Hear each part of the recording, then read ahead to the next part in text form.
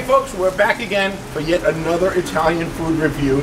This time we're back at Mario's. That's right, we're trying a little bit of everything they have, but we're coming back on separate times because we want to have a fresh palate. They're located at 14816 South Military Trail in Delray Beach, Florida. Mario's been here since 1985. Now, since I was a kid, I loved an Italian dessert or Italian pastry called sfogliatelle. I wasn't the typical guy who liked the cannolis. I like sfogliatelle. It looks like a clamshell.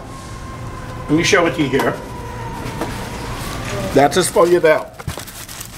Okay, right there. Now, before I get started, I need you to hit that like button. I need you to hit the subscribe button.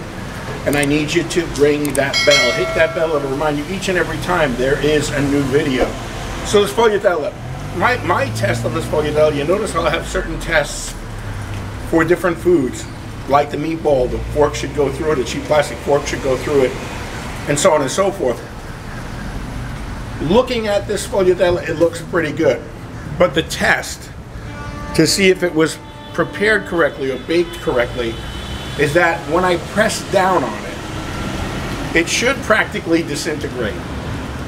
It should become very crummy and break very easily. So here we go, I'm going to press down on it. Let's see what happens.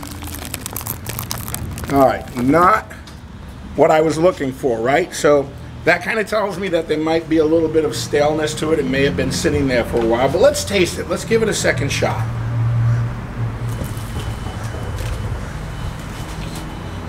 All right. The front of it still has that crunchiness. Now these, when they're good, with a cup of coffee, folks, espresso, cappuccino, over the top.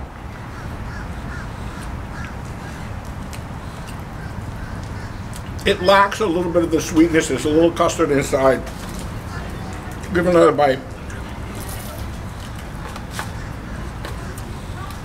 Okay, well, I haven't had a good one in a really long time. Hard to find in Florida.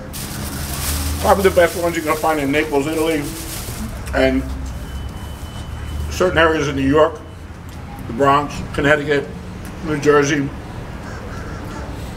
I would have liked to have seen it basically explode when I pressed down on it. That's the real test of a good sfogliatelle, but it's not bad. So I would say that this sfogliatelle is a 6.2. It's a 6.2.